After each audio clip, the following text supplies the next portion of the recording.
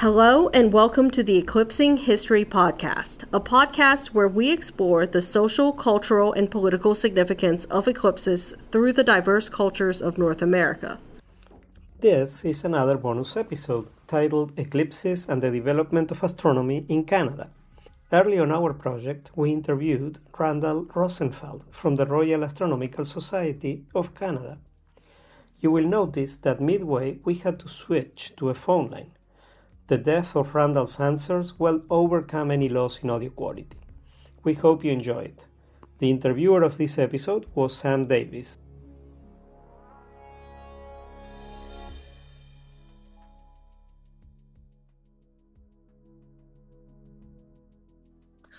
So to begin, could you just tell us a little bit about who you are and what you do?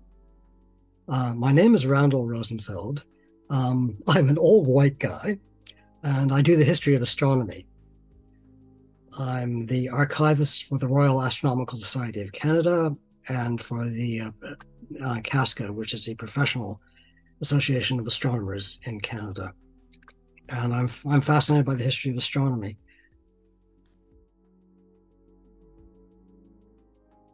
Have eclipses mattered in the history of astronomy? And then maybe you could speak to in Canada specifically as well? Sure. They've mattered very much. And of course, the way they've mattered varies over time, as you'd expect. Give you a few examples. I'm not going to start with Canada. And one reason for not starting with Canada is if you're looking at a particular discipline, we're looking at astronomy, it inherits the cultural stuff that went before it, and that could happen anywhere, which is sort of cool. And astronomers often, they look to where the earliest records and theories survive. And for the Western tradition, they often look to places like Babylonia or Greece. So I'll give you one example. An eclipse was great because you've got this really dramatic observation and you've got to explain it. So if you have a theory and it doesn't agree with the observation, that's a sign that you got to improve your theory.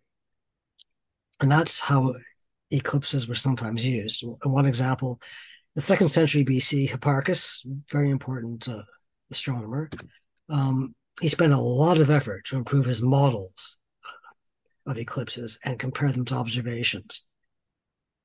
And he came up with some really cool advances in mathematical techniques, mostly with trigonometry. And some scholars think that he developed those in order to respond to the eclipse observations he had and improve his predictions of when these would happen. People could put a lot of effort, a lot of intellectual effort, a lot of time with parchment or wax tablets and writing tools and compiling tables of eclipse predictions. One example that comes to mind, there was this guy, he didn't live very long, but he was sort of mid to later 15th century. His name was Regiomontanus. And one of his most famous books was a collection of planetary tables, including eclipses. And it's reported that he spent a lot of time trying to get that right. And those were quite popular. There's a story that Columbus, who was no longer such a cultural hero, and that's probably a good thing, but that Columbus was armed with those when he came to the New World. As for North America, eclipses were important in various ways. A lot of the astronomy that was practiced here, so in places that became Mexico, the United States and Canada, a lot of that astronomy was very practical. It was oriented to really quite utilitarian ends, often allied to cartography. So you would determine your place on the Earth through astronomical observations. So latitude and longitude. Latitude was a lot easier to determine. You just basically find out where the pole star is from your location. And you guys could go out and do this, tonight if it was clear. It's really quite easy. With a protractor, if you wanted. Longitude was a lot more difficult. But if you had an accurate table of eclipse predictions, you had a decent telescope and a better clock, and you were perfectly set up. through observing eclipses to find your longitude. And this was seen as important at the time as European settlers carved up the lands they met. And we know about some of the consequences of that now. They usually use lunar eclipses, but they could use solar eclipses. The reason why they mostly use lunar eclipses is just that they were more frequent.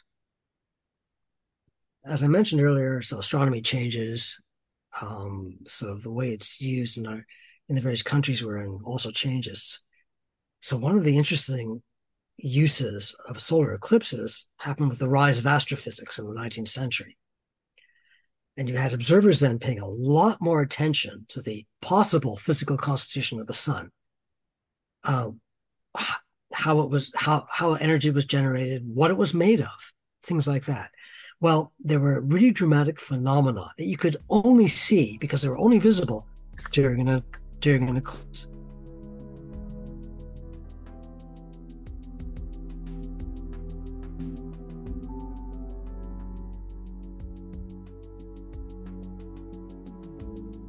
So when we look at the sun now, it's outside an eclipse.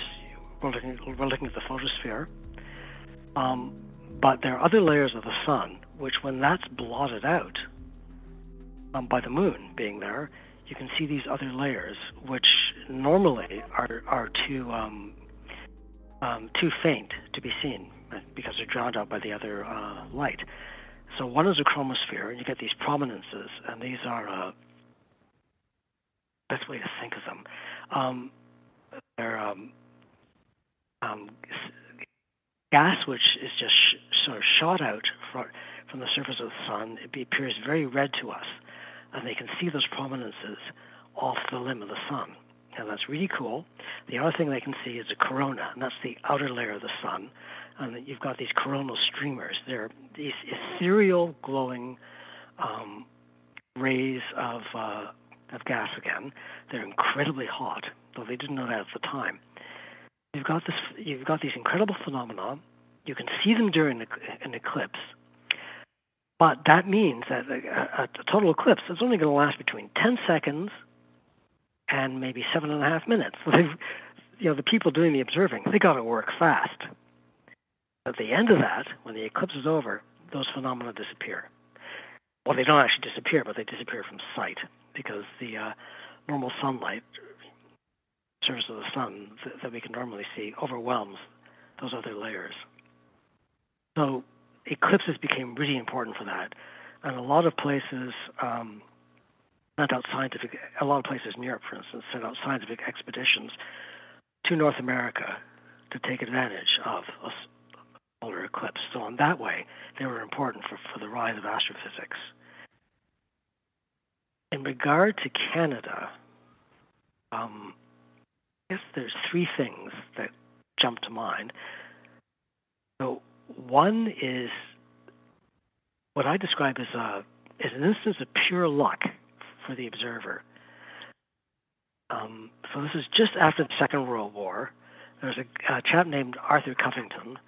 He was one of the pioneers in radio astronomy, particularly radio astronomy directed towards observing the sun. He built his telescopes, so these are radio antennas. He built these from surplus war parts. This would be in 1945, 1946. And his dish was only about 4 feet across. And you think of the size of radio telescopes now, that's nothing. That's almost something you put in your knapsack, nearly. He'd originally wanted to observe cosmic noise, so radio waves, from the Milky Way. He tried that. His dish wasn't sensitive enough. It wasn't big enough. He got nothing. But it was big enough to get the signals from the sun. But his problem was he didn't have good resolution. But he could tell he could detect signals, but he couldn't tell where on the surface of the sun these things were coming from. But a solar eclipse, the luck of a solar eclipse, enabled him to get really good resolution. And the way this worked is, as the moon advanced over the sun, it was chopping out bits of the sun, right? It was covering it over. And if you could coordinate the advance of the moon on the sun, so it's blocking out on the surface, with your recording of the radio frequencies, of the strength of radio frequency received, it would tell you what was transmitting strongly and what was transmitting weakly. And he used this to tell that the corona was incredibly hot. He had evidence for this, and that a lot of activity, that the really powerful waves he was getting from the surface of the sun were from sunspots. And if it wasn't for him, if it wasn't for the fact that where he observed in Ottawa there was an eclipse then, a solar eclipse, he wouldn't have been able to make that observation. That's sort of cool. The two other things are a little more trivial. And one involves a lost document that was found again. So the Royal Astronomical Society of Canada, it's founded in 1868 by a handful of people. And one of the big projects in 1869 was to organize a serious eclipse observation program. They did this, and in some minor journals, they published the results. Well, 30 or 40 years later, a member of the Royal Astronomical Society of Canada, the RASC, he sees an advertisement for a telescope, and he thinks, "Oh, I'm interested in this." He's in Toronto. This advertisement it was placed by someone who was a little bit outside the city, so this guy, he goes to look at the telescope, see whether he wants to buy it. He goes there, he opens up the telescope case. He's interested in the telescope. Pinned to the top of the telescope case on the inside of the lid was an old blue Victorian document, a document for the 1860s, written in ink, written quite beautifully in ink, but I mean the thing's sort of, rat-eaten, it's got bits missing. What this was the first, it's a draft of the regulations, of the bylaws, first bylaws for the Royal Astronomical Society of Canada. And there it was, just by chance, in this telescope case. On the back of it, in pencil, were rough observations of that solar eclipse. It's sort of at the heart of the beginning of the RASC, and that's sort of cool. So this thing, again, was found by chance. The other thing I would mention is, so in the 19th century, I did talk earlier about European powers sending out eclipse expeditions, and these went around the world, usually following paths that were open through colonial administrations, where European powers' navies were, it's where their colonial agents were. So it provided a way for astronomers to get to those places. Well, in Newfoundland, so this was on the extreme east coast of Canada, there was an eclipse, I think it was 1905, and Canada decided that it would show, so it's a new country, well, relatively new country as a united national entity, not subject to Britain anymore, or less and less subject to Britain. It would show its seriousness as a country by mounting a serious astronomical expedition, and it would invite observers from Europe. The Canadian astronomers built all this expensive, complicated equipment. They practiced observations before the eclipse, because if you've only got a maximum of 7 minutes to do your observations, you've got to make sure that what you're doing works really smoothly. They practiced this. The Canadian government contributed funds. They carted their instruments, out to this observation site in Labrador. They had good documentation happening all the time, so they had people photographing the equipment and the progress of the expedition as they went there. They got clouded out. And this happens, of course. So all that effort for nothing in a way. But what does survive are these fantastic albums.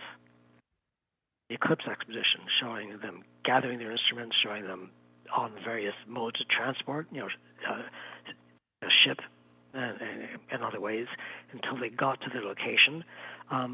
There's almost an ethnographic document. There's an ethnographic document of the European tradition, European-trained scientists, and the Canadians fall into this, as well as the people who are not scientists, so the various First Nations groups, they meet there. And it's valuable that way. So here's an eclipse providing in a way, so the eclipse itself, that 1905 eclipse observation, that expedition was a failure, but it produced this document which is not a failure. It's a treasure trove of evidence from the period.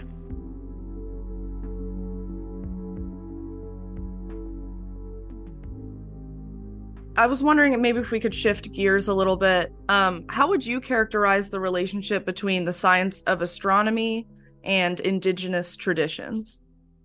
Oh, that's a great question. Certainly not a constant. If you look at some of the earliest records of interactions between settlers, between Europeans when they come to the shores here, and the First Nations, well, it's interesting. It's not what one would expect.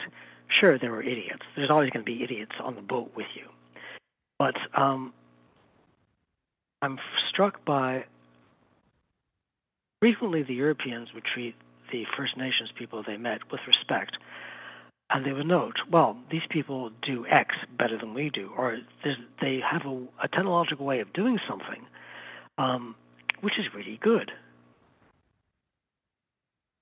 And so you get these in things like the Jesuit relations.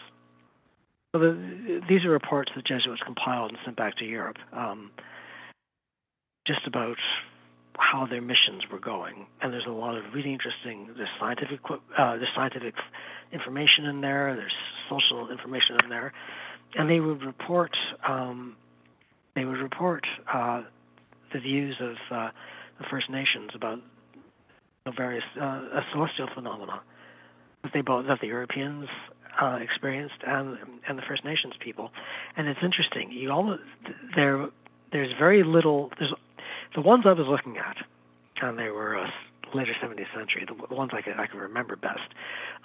There's none of this. Well, here's what these First Nations people believe. Here's what these Indians believe, and what a joke! They're not scientific. That doesn't happen at this period. They report what the First Nations say, their explanations, their cosmology, and they say, that's interesting. It's not what we believe, but this is worth reporting. You get to the 18th century, there's still that attitude, but things start to change. But it's really in the 19th century that you get this sort of, I don't know the right term for it. I'll call it European cultural European or Western cultural attitude of superiority compared to people who are not part of that group. Well, we have modern science. We have modern technology. These people don't. Here's what they think. Aren't they ignorant? Find that in the 19th century and into the 20th century. While things seem to be coming around again, present period, perhaps spurred by things such as, well, many things, but people realizing that, in settler communities, that we have to come to terms with colonial past. If we want to make a success of the way we're living now, we have to come to terms with that. And we have to take the bad things we did in the past seriously and work with the communities who were here long before we were. That means taking their cosmology seriously. So the other thing I should say is when I speak about this stuff, I am not a First Nations person. I'm an old white guy. So anything I say is worth less than about this stuff is worth less than someone who's a First Nations person. I mean that's a given. That's obvious. So some of the people in the First Nations communities have come up with an idea of a two-eyed seeing, and there'll be variations of that. But what it is you inform yourself, so you learn what Western science has to say about whatever, so about astronomy, and you learn its techniques as much as you can, and then you also don't throw out your own traditions, but you try to see the world both those lenses at the same time.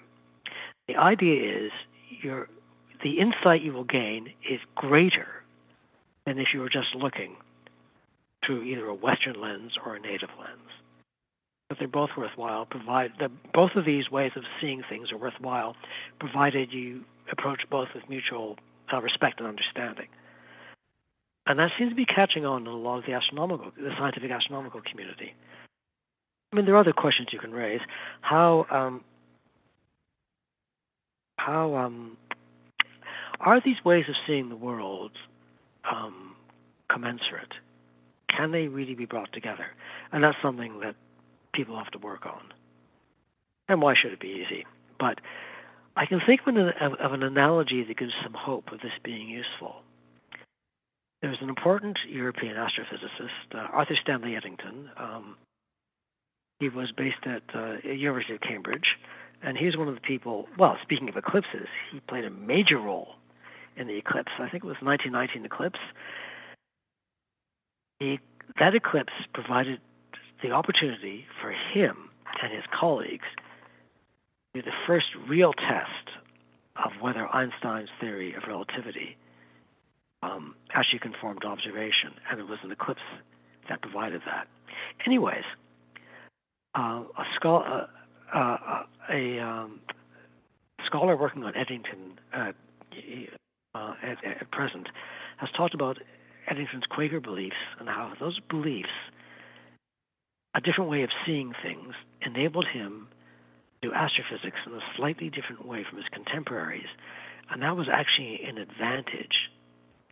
So by the same analogy, looking at it is possible that looking at a First Nations cosmology may provide an insight that can be used in modern astrophysics. It's not impossible.